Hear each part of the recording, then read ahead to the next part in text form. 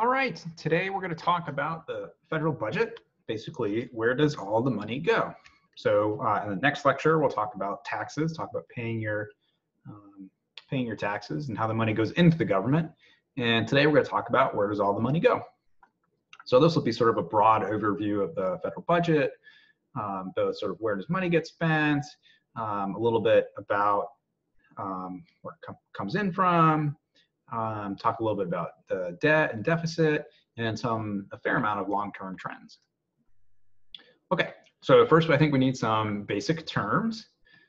So one term is revenue, and this is money that comes into the government via taxes and other means. Most of it's taxes, but there are some other like fees and whatnot where the government is able to generate revenue. Outlays, and this is money the government spends. So big broad terms, revenue coming in, outlay, money going out.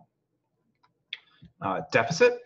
So the deficit is for any particular year, outlays minus revenue. So how much money is spent minus how much money comes in. So just as an example, in 2019, the deficit was about $1 trillion.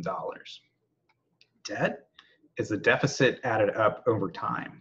So our total debt, at least when I put this lecture together, was about $22.8 trillion. And sure, it's more. You can find a clock online where the debt sort of just tricks up and up and up and up every second. Mandatory spending is another term. Mandatory spending is money that is automatically spent on programs like Social Security, Medicare. So you don't need legislation every year for mandatory spending to happen.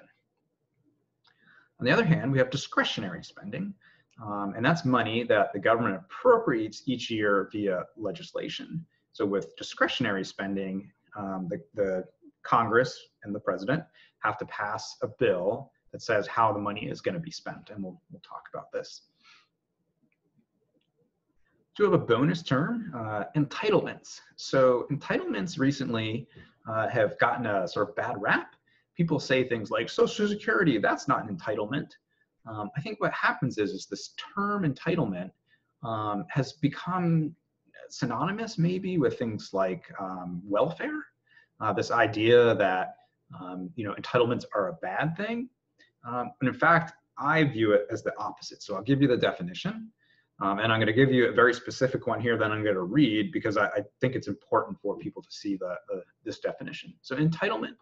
It's a federal program that requires payments to any person that meet the eligibility criteria established by law.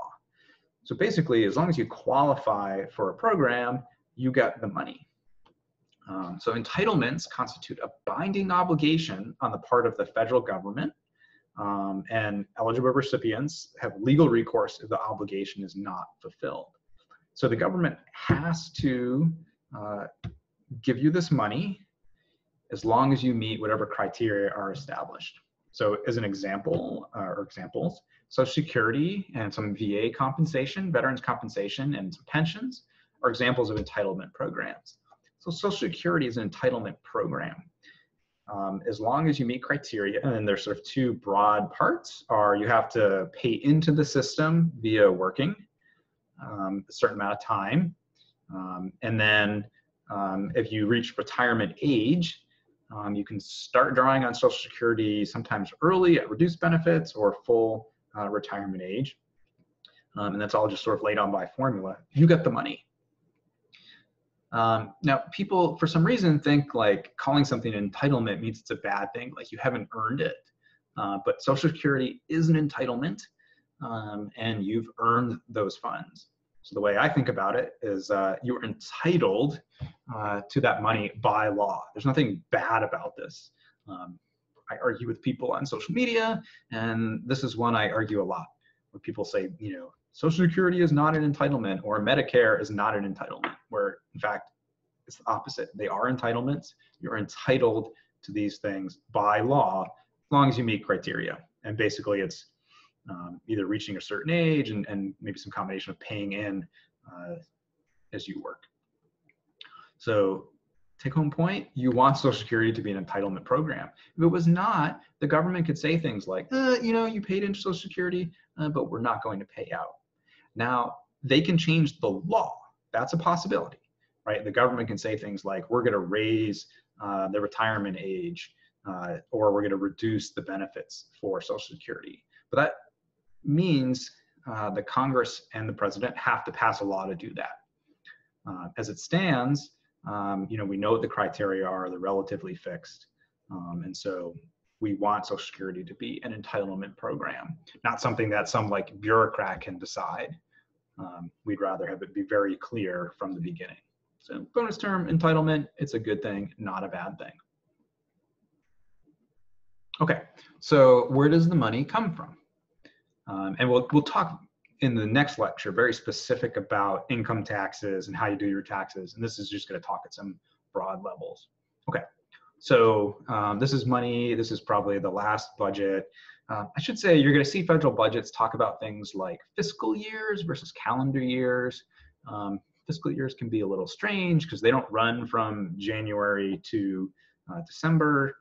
I think the federal fiscal year starts in October. That means it runs through the next September. I think that's right.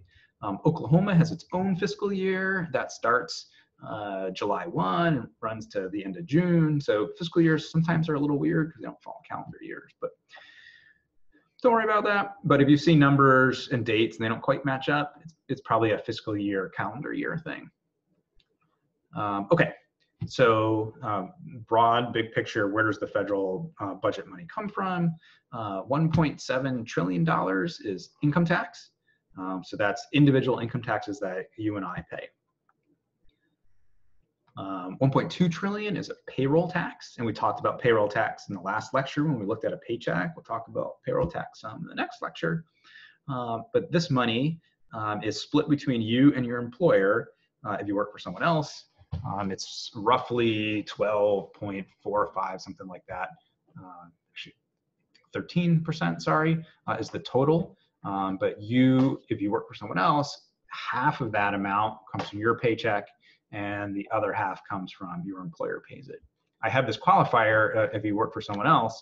If you work for yourself, you're self-employed, or you own the company, the someone else you work for is you, so you're required to pay sort of both halves. You can call it both halves of the payroll tax. Anyway, so a little less money from the income tax, but a lot of money, 1.2 trillion, comes from the payroll tax. So again, there's this attitude of like, oh, 47% of the population doesn't pay taxes. If you work, you pay the payroll tax. And so this comes out of your paycheck automatically. There's a little bit in sort of corporate income tax. So we get this idea of like, oh, businesses should pay more in taxes, and you could agree or disagree with that. But not a lot of money actually comes from corporate income taxes. The way the government generates revenue is businesses hire people, those people make a wage, and then that wage is taxed. So there's a lot less of businesses paying taxes. So you can think of this idea of, you say, oh, Amazon didn't pay any money in taxes. Usually the reason for that is Amazon does make a lot of money. A lot of that goes to sort of the executives in Amazon, and there's a lot of workers for Amazon that individually don't make a lot of money, but that adds up to a lot of money. Amazon also spends a lot of money investing. And when I say investing, I mean they're building warehouses, they're buying fleets of trucks, and you don't get taxed on investments. But anyways, not a large amount of the revenue generated by the country and collected by the federal government comes from business taxes. A lot of it comes from, like me and you, taxes on our wages, either as income tax or the payroll tax. And then there's these sort of other sources here that we don't really need to get into, although you can see estate and gift taxes are a very small amount of that. So the US doesn't collect much money in estate tax. Total $3.5 trillion. This is a big number. That is less than the amount we spend though. Okay, outlays, money going out. And outlays are divided into sort of three broad categories. Mandatory spending, we talked about this. This is money that the government has to spend each year by law. It includes Social Security, you can see here is roughly 1 trillion. Medicare, 644 billion. So remember, so Social Security is mostly money pension for retirees.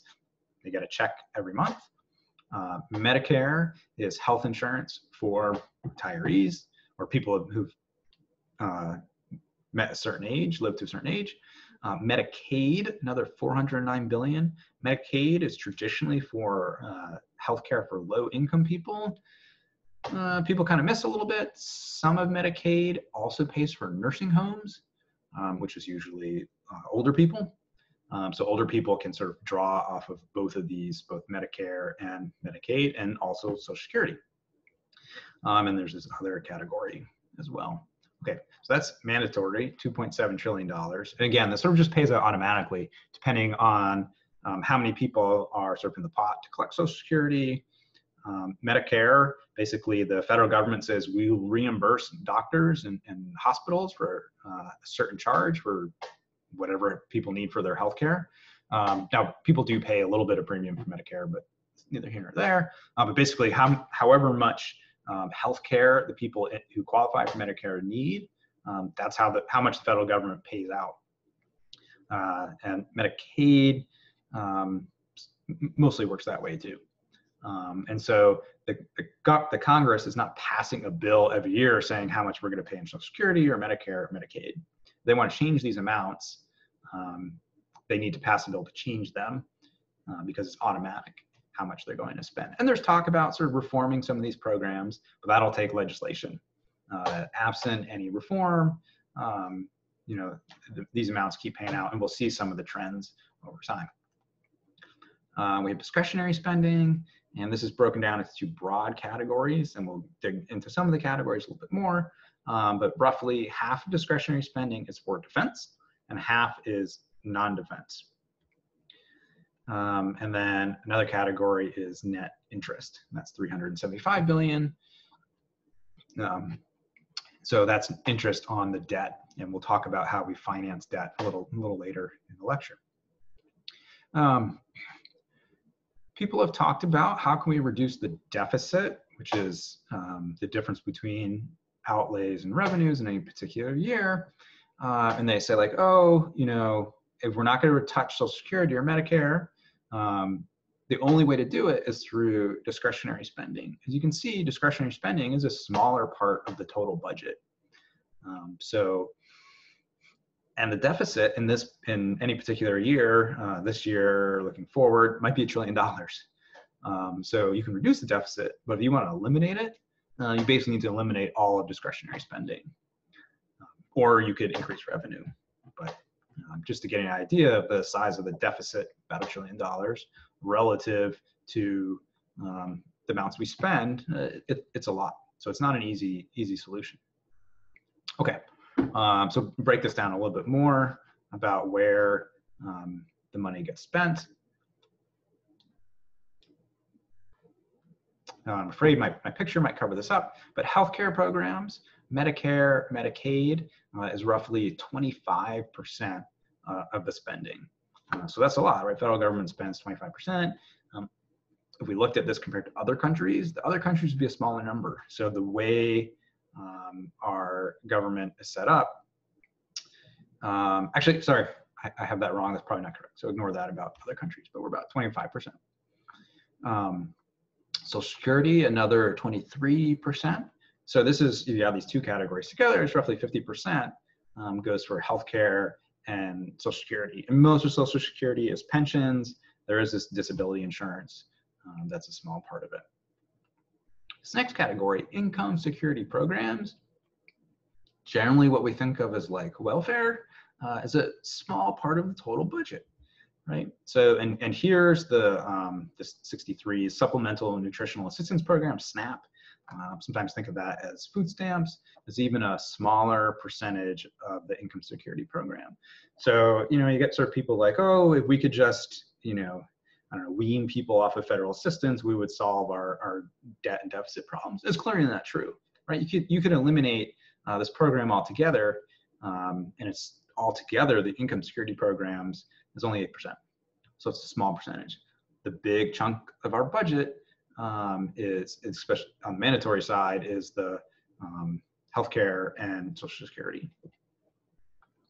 And we have some other categories here. Okay, so we can look at too how much these programs have increased over time.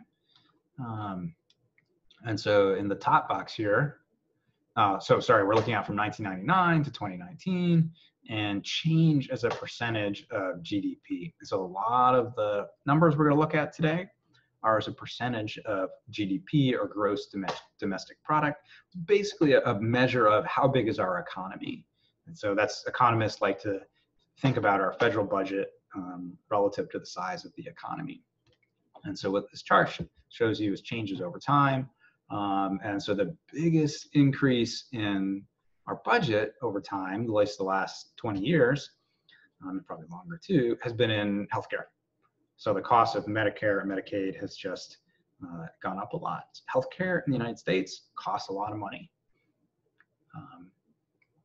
That's sort of just the way it is. And we'll talk about this later on in the semester in a healthcare lecture. But so that's a big part of our budget. The people running for president this year, they had different plans to how to provide healthcare. This is just Medicare and Medicaid, right? This is just for one pot for elderly and one pot for low-income people. So this spending on healthcare does not include probably healthcare for me and you. Most of us are on either our employer's healthcare, or maybe you're on your parents and your parents get it from their employer. So the biggest increase in spending in our budget has been in these healthcare programs. Social Security has increased over time, both sides, the old age and then the disability insurance. So that's the next biggest pot of money that's increased. And that's because we have just more retirees. So this is the boomer generation is retiring, and they're starting to, or have started collecting their Social Security money. These other programs, income security, right, these are sort of traditional, again, we might think of them as welfare programs. The amount we've spent has basically remained the same relative to the size of the economy. So the dollar amount has gone up, but so has the size of the economy. When the economy is bigger, we generally bring in more revenue to the government. You can look at some of these other programs, but the take-home point here is the biggest increase to our federal budget has been in healthcare programs, followed by pensions for retirees.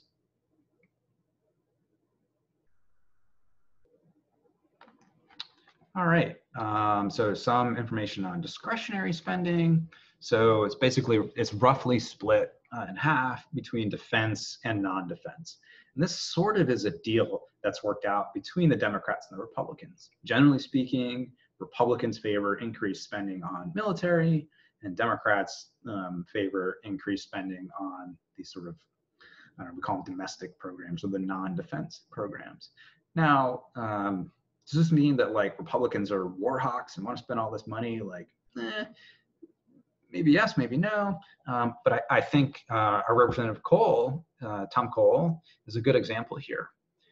So, think about what's in his district. Tinker Air Force Base, and then he goes out to Lawton to pick up the military base down there. So he wants to have spending on the defense side because it gets back into those bases, and who works there? People, right? And those people live in Oklahoma. So it means jobs. So, one way to think about defense spending is it's really just like a government jobs program. And I don't mean to sort of like undersell what the military does, but like there's just a ton of money that gets spent on this. And some of it's jobs, this military personnel, but operation and maintenance, right? And so think about Tinker, that's a lot of what it does is maintenance on aircrafts. And so that money sort of just gets funneled through the economy here in Oklahoma. And that's, if we're going to pay in, you might as well have it come back out to Oklahoma. So that's why a lot of Republicans, and they tend to have more bases in their district. Now, Republicans tend to be a little more hawkish, more in favor of military intervention than Democrats. But in terms of like our government spending, you kind of want to think about this as, big jobs program. Some of this defense money too just goes back to contractors who do things for the federal government too. But this other side here, this non-defense, so education, transportation, actually veterans gets pushed into the non-defense side. So once you're out of the military, the spending is non-defense. Healthcare, so other healthcare, not Medicare and Medicaid, and some other categories are down here. This other category, like we basically bunch tons of things that the government does into this smaller, $136 billion category. So, and these are just the broad categories of where things get spent. But on the discretionary side, again, take home point, 50-50 between defense and non-defense. And again, this is sort of like a deal the Democrats and Republicans have worked out, is we're going to spend equally or relatively equally within these categories. What does this look like over time? This is discretionary spending again. So the bottom of the chart starts in 1999, we end in 2019. So a lot, but not all of the information we're going to look at here, the data unfortunately stop before today. And so we'll see, there'll be a couple slides that show this, a huge increase in spending responding to the coronavirus crisis.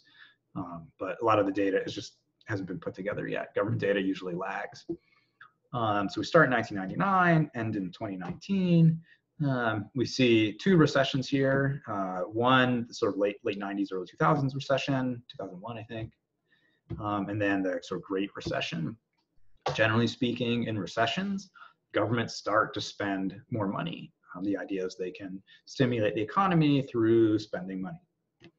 And we'll likely see another one if we were to look at this chart next year for the coronavirus. So in this first recession, spending starts to increase, both on defense and non-defense. You see the trends mostly move together. They increase, and then we have the Great Recession, and they start to shoot up by a lot once this Great Recession starts. This 2009 stimulus is in there. And so what happens, when does this start to turn around? This is a little late in here because they started working through some of this.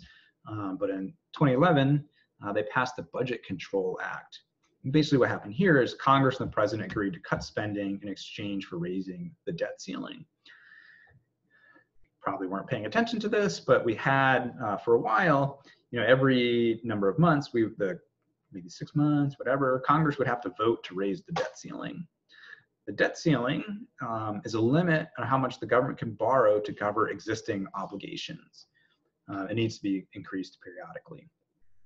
So if the government does not raise the debt ceiling, the government basically can't pay money that it owes to other people. That would be bad. I don't really know what would happen, but I think it would be bad because people think of the federal government as a very sure investment.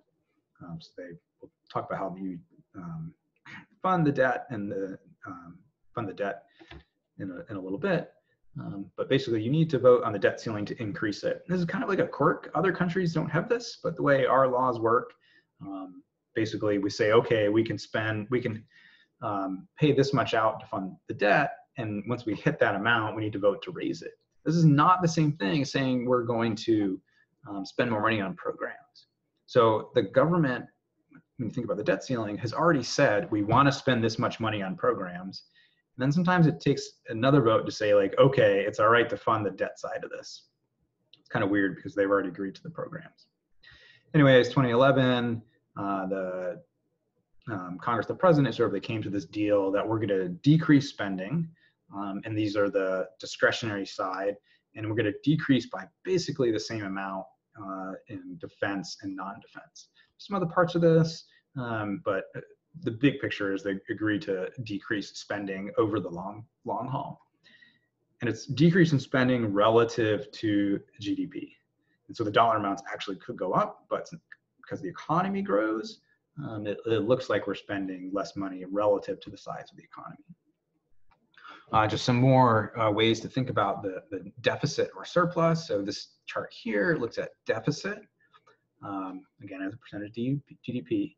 So deficit is for any particular year, are we spending more or less than revenues?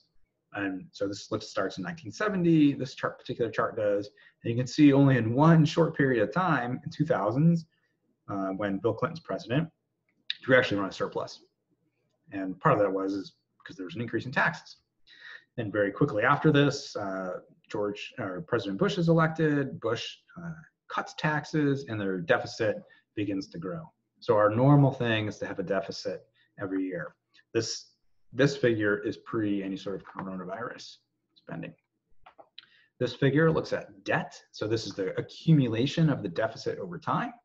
And we see some peaks, usually wars. Civil War, we run up a huge debt. World War I, Great Depression, World War II, we have a huge debt, right? Almost 100% of the GDP was debt. But then over time, we pay this off, and partly by actually paying things back, but also the size of the economy grows. So it looks like a huge debt at this point, but the economy is growing bigger. A way to think about maybe debt and the size of the economy is, let's say you take out a student loan now, you take out $10,000, but you don't really have a job. So it looks like a ton of money, right? But then hopefully you graduate and then you get a job and your income goes up. So as your income goes up, that $10,000 looks sort of like less and less amount of money. So if you're making $20,000, $10,000 in debt looks like a lot. But if you're making $100,000, it looks like less. Maybe feels a little bit like less. So anyways, we've had a debt for almost the entire part of the country. I think the only time we paid it off was under maybe Andrew Jackson. So a very short period of time, we had no debt. You can see how the projections are for this just to keep growing and growing. Okay, now we start, this new one comes in and these red lines shooting down here, 20 minus 20%, 10%, 9.9%. That's coronavirus, right? The sort of the stimulus bills here that we passed are like $1 trillion. That's huge. Actually, I think more than $1 trillion. That's huge when you think about, remember back we talked about how much revenue we brought in, maybe 25%, like 30%. Is getting spent. Now we need, I think we need the money. We could argue, was it well targeted? I think no. But anyways, our deficit is going to go way up, and then our debt. So this last chart on this page, sort of the lower line there was sort of like what our actual debt was per year, and then some projections moving forward. So you see, like, okay, like it's going to increase over time, but like not too bad, I guess. But the coronavirus, we have this big jump, and then the same rate of increase. So just to give you an idea of like the size of that stimulus package is huge relative to what we normally spend, relative to the size of the economy. Again, was it needed? Yes. Targeted? It could be better. But just to give you an idea of how big it is. Another way to look at this.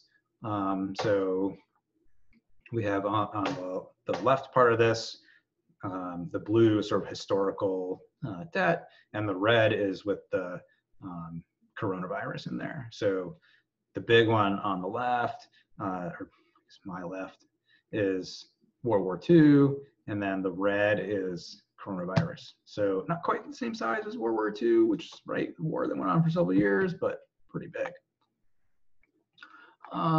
It's worth taking a minute to think about how we actually finance the debt. So for a lot of people, the debt is just this, like, I don't know, this big number and it's bad and something. So it's worth thinking about how the government finances debt. You hear people say, like, we owe China all this money. Like, okay, yeah, we do sort of owe China a bunch of money, but it's not like China can say, like, pay up now. There's terms to how this works. Okay. So when you and I go into debt, usually like a bank loans us money, and we pay back the money over time with interest, right? So we go to the bank or use our credit card or something and take out a loan.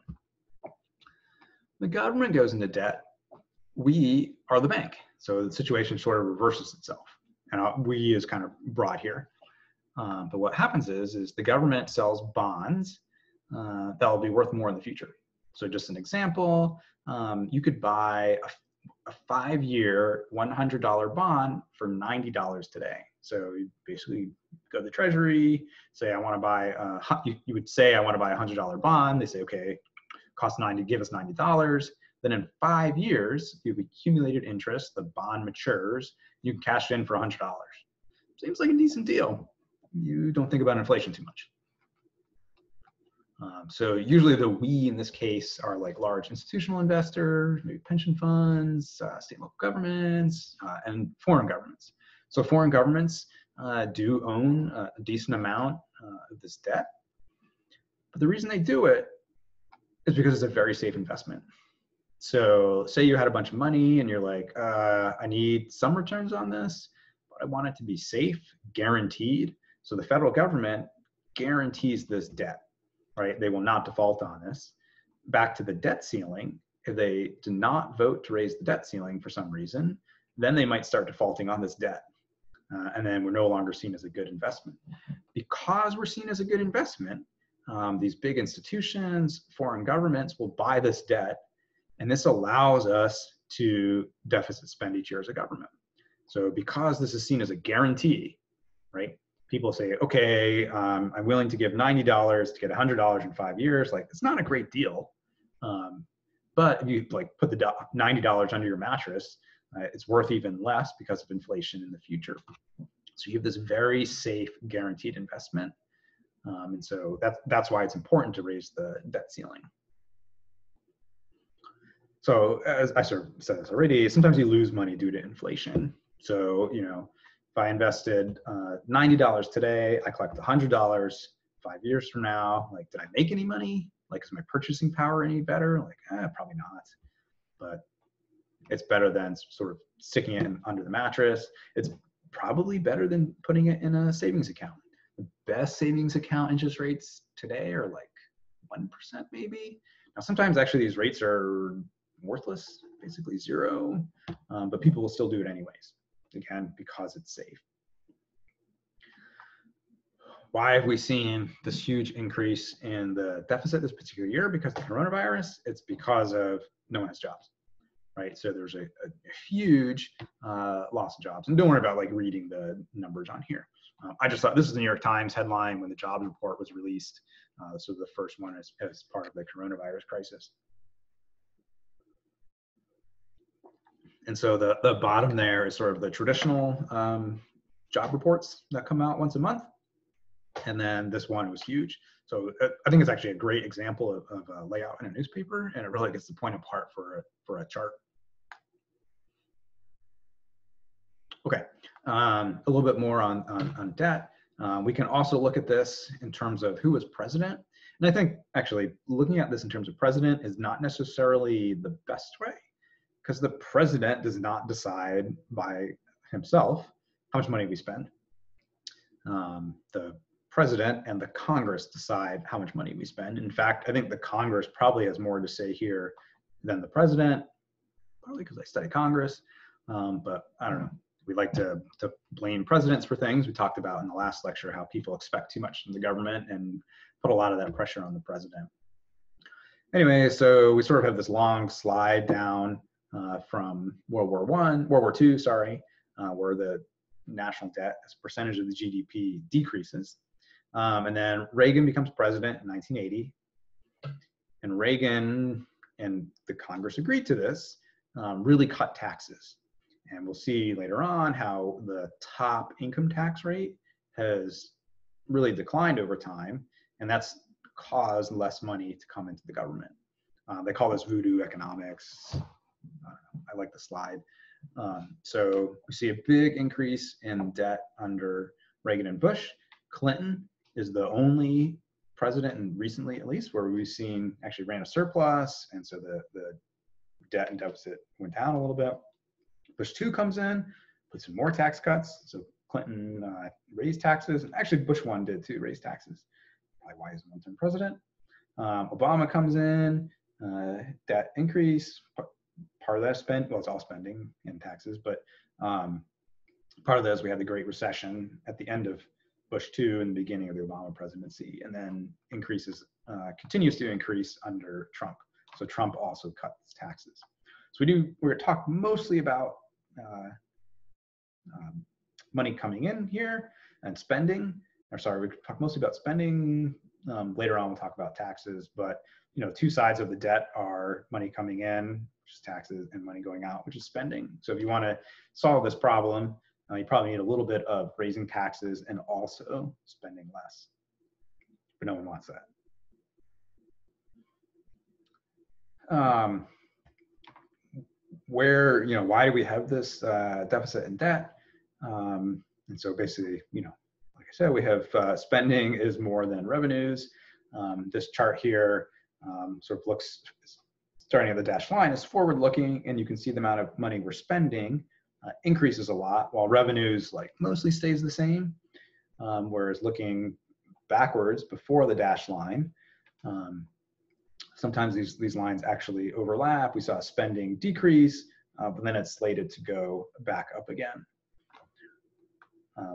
Where's most of the spending? We talked about this already. It's going to be in Social Security and healthcare programs, right? So all other non-interest spending basically is probably going to decline a little bit as percentage of GDP, and interest, because we're going to have a bigger debt, is going to increase.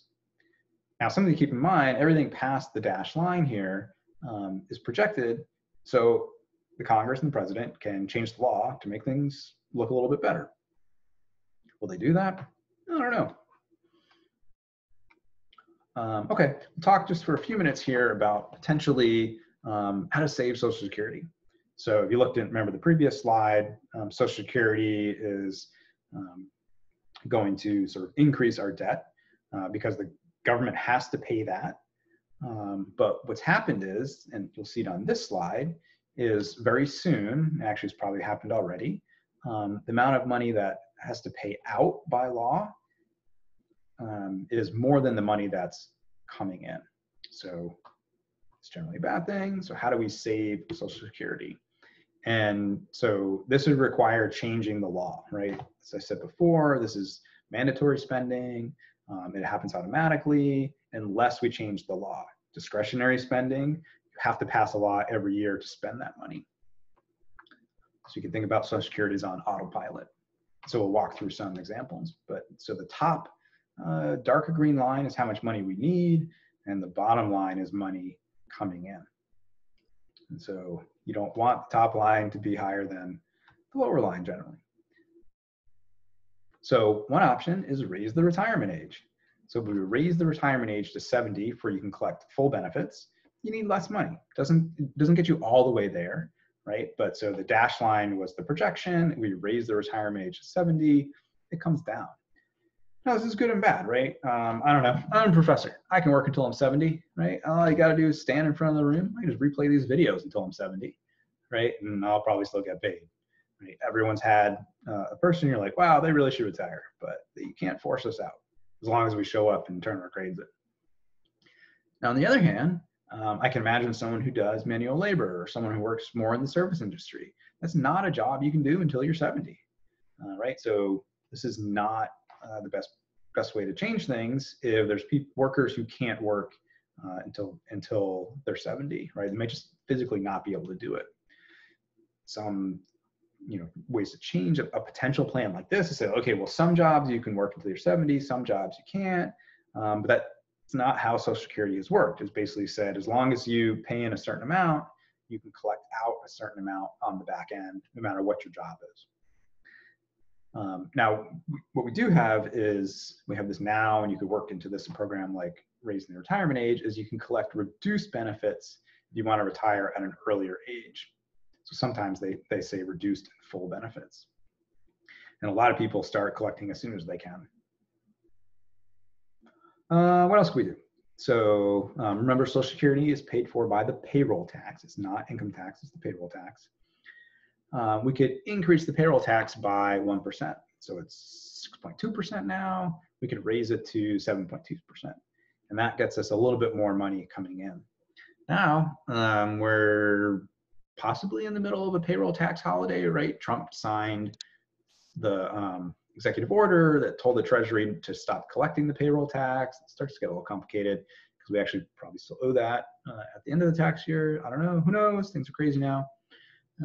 But you could increase the payroll tax by 1%, and there'll be more money coming in. You could also, the way the payroll tax works is you only pay that on your first $130,000 worth of income. So you pay in the first $130,000 you make, and then any money after that, you don't pay the 6.2% payroll tax. Now, part of the reason we have this is the amount of money you collect in Social Security. So when you retire, and the check is also capped, right? You don't get like, some percent of your total income. There's a maximum amount that you can get. So that's sort of the why we stop paying at $130,000. So what you could do is one change is you pay in your first $130,000 and you stop paying. Then if you make $250,000, you start paying again. This difference between 250 and 130, sometimes called a donut hole, and this would bring a lot more money in. So imagine someone who makes $1 million.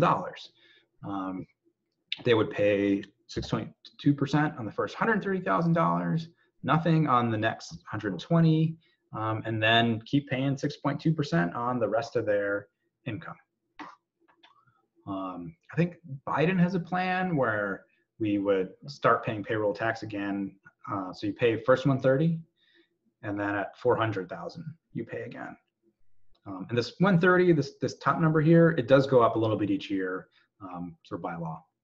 Anyways, that would bring a lot more money in. So if you have wealthier people, you just have to pay more in payroll tax. You're not going to get another adjustment in Social Security though. It's not like there's going to be this higher category in Social Security where you'd be able to collect more on the back end.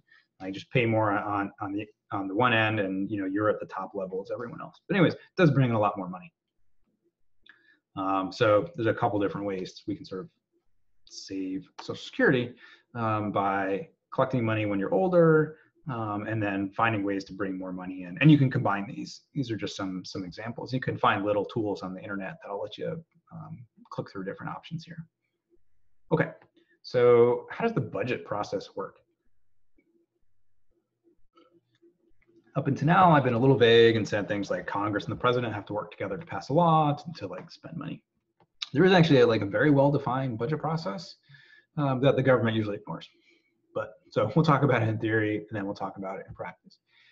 I will talk about this in kind of broad terms, a little more specific than Congress and the president have to pass a law. But there are very fine intricacies in this that I probably don't understand them all. And it would take 6 years to explain everything. So we'll talk about in one slide, kind of broad terms about the formal process in theory, and then the formal budget process in practice. These two things would probably make a decent test question, right? Tell me the broad steps of the budget process in theory, and then describe how it actually happens. Okay, so the first step is the president submits his budget requests, or the president's budget, to Congress in February of each year. And if you click on this link in your slide, you can see an actual presidential budget. It's really long, it's very detailed. So it says how much to spend and where, how much we expect in revenue, and then also by law has to give a 10-year outlook on how much we expect to spend in certain areas, what we expect the debt and deficit to be. There's other laws about sort of this 10-year window too that we won't get into. But so the president goes first, submits the budget to Congress. Congress takes this and uses it as sort of the start. And then they would pass what's called a budget resolution in April. So House and Senate both have budget committees. The budget committees set these broad spending targets in a few categories. So maybe 10 or 12 categories. And this is for the discretionary side, right? Mandatory spending happens automatically. Budget resolutions, they don't actually have the force of law, but Congress agrees, we'll use these resolutions to guide our spending. Again, this is in theory. And then, so first the budget committees work, and then the House and Senate appropriations committees decide how to spend the money across basically thousands of categories. And so each chamber has an appropriations committee, and they actually each have subcommittees that match up with the broad budget categories. A little bit more detail than we need, but I study this a little bit. So the budget says what, in terms of Congress in this process, determines how much can we spend in broad categories, and then appropriations says how much are we going to spend across thousands of categories. You could, I don't know, maybe a way to think about this is your parents, they give you an allowance, maybe when you're younger, said, okay, here's some money, right? They're the budget committee, you get this much money per week, And then your appropriations committee, you're like, okay, I'm going to buy like 12 packs of gum and like this and that and whatever. So you're the appropriations committee. That might be a dumb analogy. I gave it anyways, and I'm not recording again.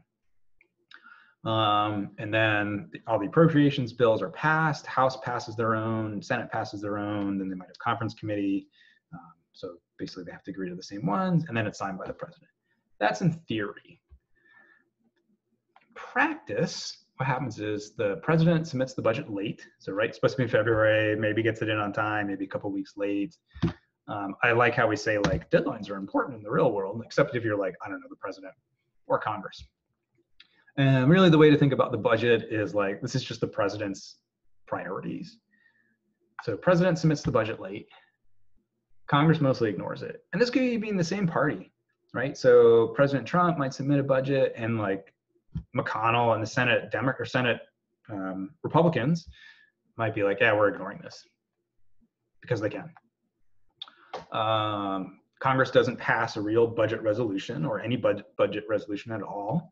And basically each chamber decides how much to spend. This part here where they don't pass a budget resolution is usually if the chambers are of different parties or a different party of the president. The Congress might pass some of these specific appropriations bills, but what we've seen recently is Congress is pretty good at passing the defense appropriations bill, but the other ones they're not as good at. So they pass what's called a continuing resolution that says we'll continue to fund the government at the previous spending level. So at some point they had an agreement and they say, okay, we'll continue spending at the same levels. So they have to pass something. So with the discretionary spending, if they pass nothing, the government can't spend any money on the discretionary side. So these continuing resolutions say like, all right, just pay the same amount until we work out a deal. But sometimes it takes a long time to work out that deal. So yeah, you have to pass something stating the government can spend money, or else there's a full or partial government shutdown, and the parties try to blame each other. So we've had a couple of these like full or partial shutdowns. So for example, if they pass the defense appropriations bill and the president signs it, we can spend all that defense money. But if we don't pass, say, I don't know, the transportation bill, we can't spend any money on transportation. So the two sides have to work out deals and they blame each other if the deal doesn't work out. So basically you can see this in practice is very different from reality. You can think about, in theory is like the cartoon version of the government, and in practice is like the real version of the government. Think about those memes where like they have a million different like things in the wall and then the strings are going between it. Like that's how the legislative process really works. So there's a lot about the budget, a lot about debt and deficit. But I think it's important to know like how the money is spent, and that's, although you probably don't believe me, it was like pretty broad look at this. We can get into much more detail. If you want to see much more detail, look at one of the president's budgets, or look at an appropriations bill that's passed by Congress. So federal budget, it's like pretty complicated. You know, I skipped a ton of stuff. It's an intro class. I don't know how long this lecture is, probably longer than you want it to be. But the government spends an incredible amount of money each year, right? $4 trillion, like that's a ton of money. It's crazy. Whenever I do a legislative simulation in class, I always laugh when students are like, well, I propose that we spend $1 million on transportation. I'm like, $1 million, that'll get you like a mile of road. You gotta think big here. Most costs are relatively fixed, right? So this mandatory spending, healthcare, retirement funds, that's fixed. So it makes it really hard to make cuts, right? If you want to make cuts, you got to start cutting defense, and then some of these other programs.